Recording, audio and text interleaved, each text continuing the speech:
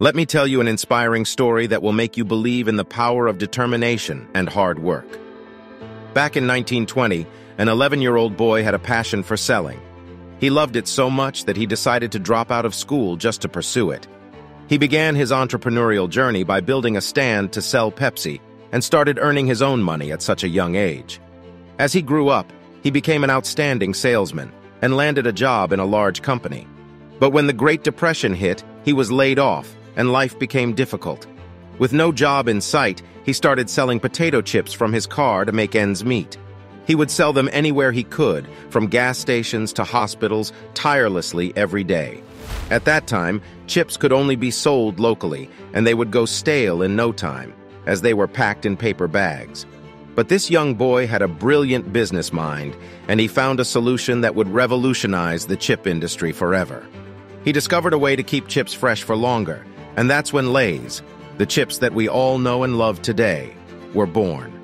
This young boy's name was Herman Lay, and he went from selling chips out of his car to selling chips all over the world. His story teaches us that with hard work, determination, and a brilliant idea, anyone can achieve success, even in the toughest times. Herman Lay was a young man with an entrepreneurial spirit from a young age. Born in 1909 in Charlotte, North Carolina, he started his first business when he was only 11 years old by selling Pepsi-Cola from a homemade stand in his family's front yard. Despite charging only 5 cents per bottle, compared to the baseball park's 10 cents across the street, Herman's stand was so successful that he hired other kids to work for him while he delivered newspapers. After graduating from high school, Herman attended Furman University on an athletic scholarship. But after 2 years, he decided to drop out to work instead. He and a friend invested $100 each to sell ice cream along a parade route.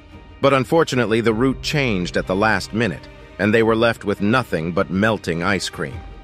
Herman then worked a number of odd jobs before finally snagging a salesman position for the Sunshine Biscuit Company, one of the biggest cookie makers in the U.S. at the time. Unfortunately, his time at Sunshine Biscuit was cut short when the Great Depression hit, and he was laid off.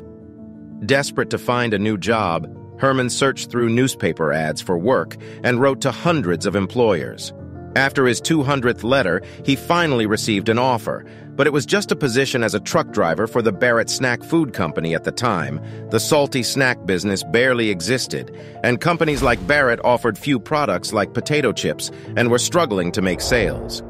Herman wasn't initially excited about the offer and hesitated to accept it. By the time he did, it was too late, and the position was filled. Fortunately, Barrett offered him a position as an extra salesman instead, and from his car, Herman would sell potato chips to grocery stores, road stands, gas stations, and anywhere else he could think of. Later that year, Herman managed to borrow $100 to start his own distribution company and take over a small warehouse. He finally got his first step up in the business. He also continued to work with Barrett and was given his own territory. Herman spent all day selling potato chips, slept in whatever town he ended up in, and then started over again the next morning. His new sense of freedom pushed him to work hard. By the end of the year, his company managed to expand its territory and increase profits. And just 3 years later, it was able to hire over 30 employees and produce its own snack foods. Herman Lay's hard work, persistence, and dedication to his craft would eventually lead him to create Lay's, one of the most popular snack food companies in the world. But it all started with his determination to make a living selling potato chips out of his car. Herman had worked tirelessly to build his business and finally saw the fruits of his labor pay off. However, a tragic event brought a sudden halt to his success when Barrett's founder passed away, and the founder's family decided to sell off the company. With a stroke of luck, the family offered to sell the business to Herman for $60,000. The only problem was that the amount was 12 times more than Herman's life savings.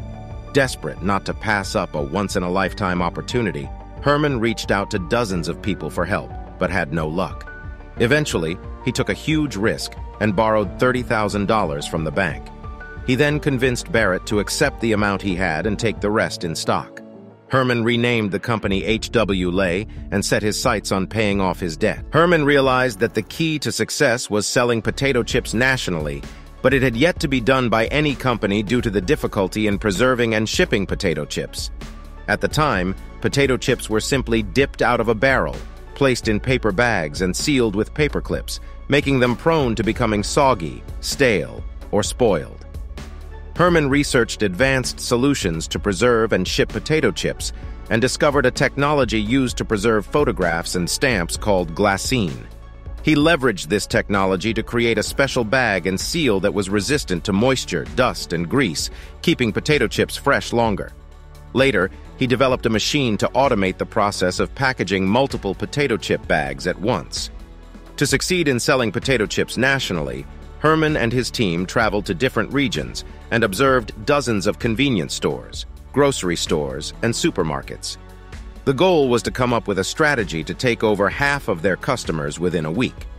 By the end of the year, LA-Wise was selling its potato chips in 10 states, from Florida to Wisconsin. Their aggressive business approach paid off.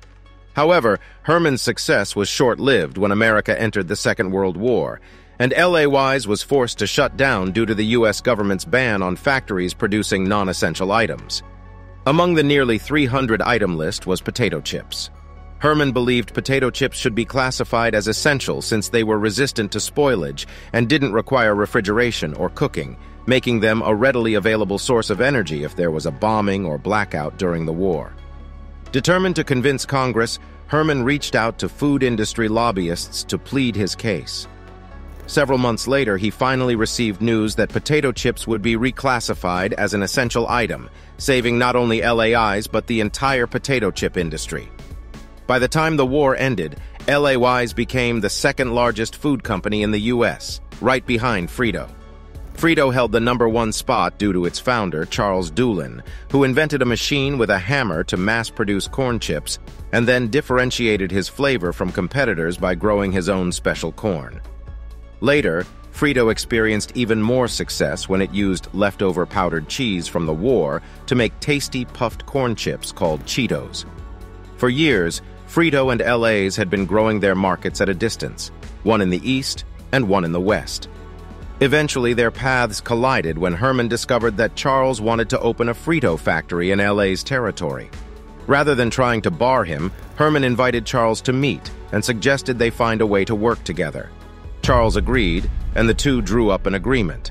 Under the terms, LA-Wise was granted the rights to become an exclusive manufacturer and distributor of Frito products.